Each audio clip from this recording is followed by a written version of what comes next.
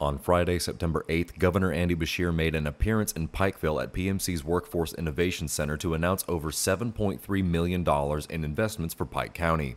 The investments include expanding the Lawson Cancer Center, adding a new volunteer fire department, and resurfacing roads. Mountaintop News spoke with Beshear to get more details. Today, we brought $7 million plus in investments for Pike County after bringing about $5 million to Floyd County. These are critical projects like Project Heart, which is increasing the number of nurses here in Eastern Kentucky, but it's training Eastern Kentuckians to be nurses, creating really good jobs that have good paychecks and can support a family. We also cut the ribbon on the newly renovated second floor of the Leonard Lawson Cancer Center, which means those battling something as difficult as cancer are going to be in state-of-the-art facilities.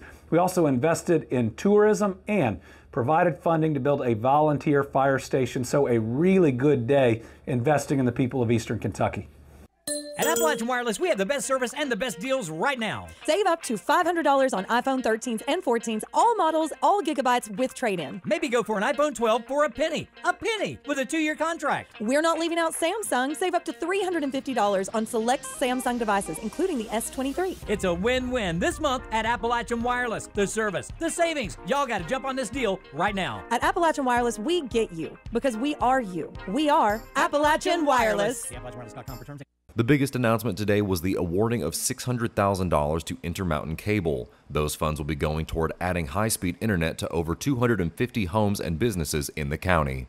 The biggest announcement we made today in terms of dollars is the expansion of internet access. Internet is now a necessity for every family. Its infrastructure is important as our roads and our bridges. Today we presented over $2 million that are going to expand high-speed internet access to hundreds of homes here in Pike County. It's part of the biggest public sector investment we've ever made, and over the coming years we think we're going to be able to hook up every home and every business across the state. That is really exciting. Reporting for Mountaintop News, I'm Nick Collum.